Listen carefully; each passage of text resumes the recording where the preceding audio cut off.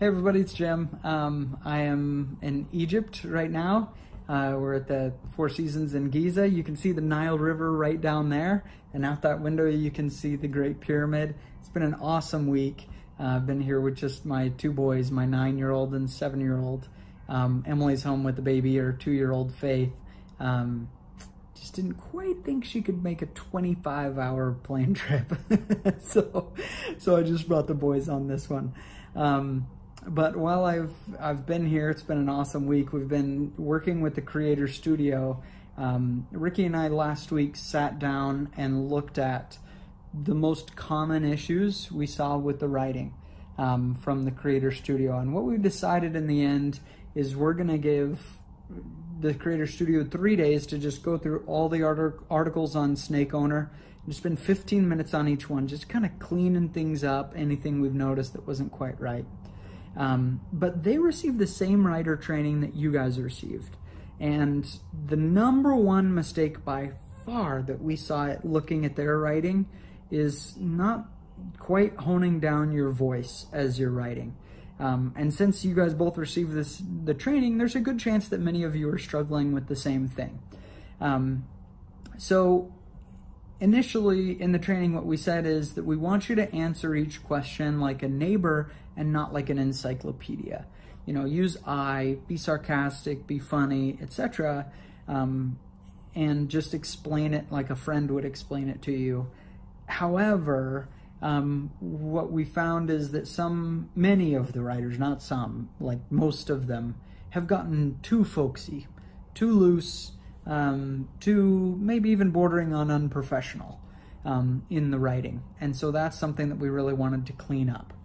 Now, a lot of our writers are English majors, and I think they feel like, if I want to be a good writer, I need to do, creative writing. And that's not really what this is. It's really more technical writing. It's really just explaining something very, very clearly.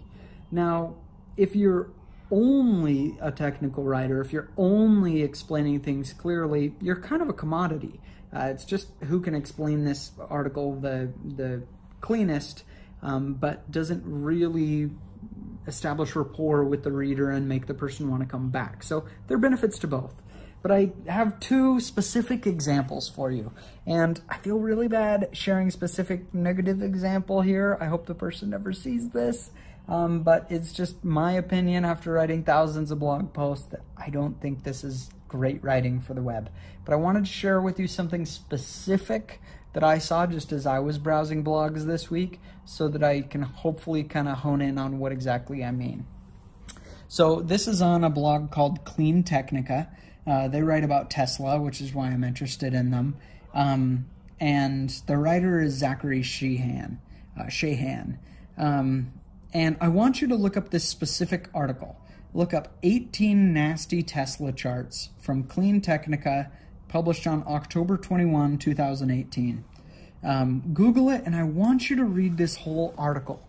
I'm just going to mention a couple sentences here that will hopefully kind of make the point clear at least. Oh, these gorilla pods. There we go. Here we go. Let's see. Okay, given Tesla's size, their clean nature, their beautiful design, and fun characteristics, perhaps we'll call Tesla an angelfish. What? In any case, while some people admired them and appreciated them in the ocean, others could easily ignore and scoff at their insignificance. Then along came the Model 3.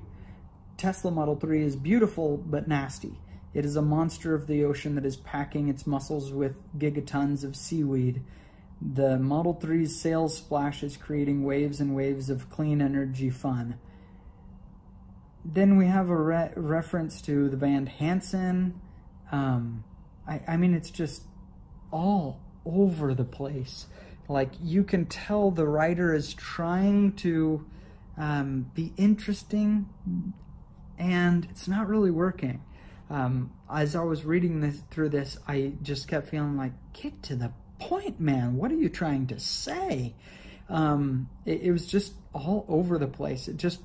And I think because Ricky and I focus quite a bit on word counts for articles, there's a real tendency for it to become this. to become this just very loose, folksy kind of writing because it adds words. And that's not really at all what we're going for. So let me show you now a positive example. This one's going to be super nerdy unless you're into photography, but there's a really excellent writer named Roger Cicala. He writes for Lens Rentals. He's one of the founders of Lens Rentals. And I love the way he writes. I love it. He's hilarious sometimes. There have been multiple times that I've laughed out loud while I was reading his blog posts. And it's super nerdy stuff. But he explains it in just very precise language.